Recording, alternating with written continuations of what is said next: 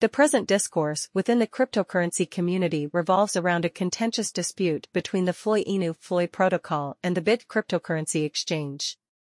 The controversy arose when BIT listed the token FI token without adhering to the 7-day listing deadline, resulting in allegations of market manipulation, unauthorized listing, and insufficient stability. In response to BIT's claim of missing the aforementioned deadline, the Floki company has engaged in a heated argument. As of October 27, 2023, BitGet has been accused of engaging in market manipulation. BitGet, on the aforementioned date, announced the inclusion of token FI token in its spot market's innovation zone. Following the initiation of tokens trade service, significant fluctuations in prices were promptly observed, prompting speculation of market manipulation. Concerns were further amplified upon discovering that Token's project team had injected tokens valued at less than $2,000 into the liquidity pool of decentralized exchanges, DEXs. This occurrence raised suspicions regarding potential manipulation of the initial liquidity. An examination of the Token Fight project revealed additional issues, including an obscure token economy and an unclear vesting plan. Consequently, BitGet made the decision to remove the token FI token from its platform and implement a buyback initiative to safeguard its users in light of these findings.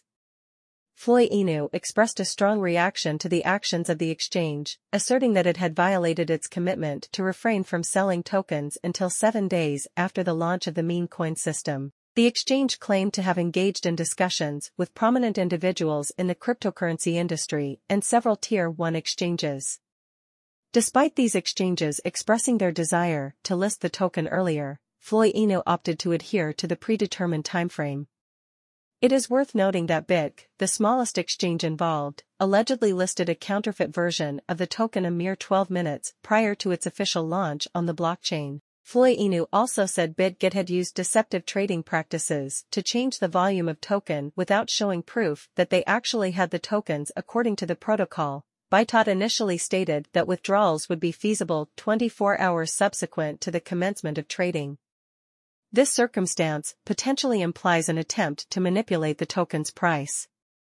However, the market response did not align with BitGet's expectations, resulting in substantial financial losses. The situation further deteriorated as users encountered difficulties in withdrawing tokens from BitGet's platform. Additionally, it has been reported that certain users were banned for voicing their grievances.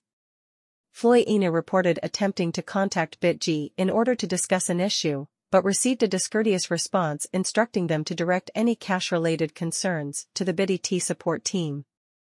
According to Floki, it is asserted that there existed a state of bad faith.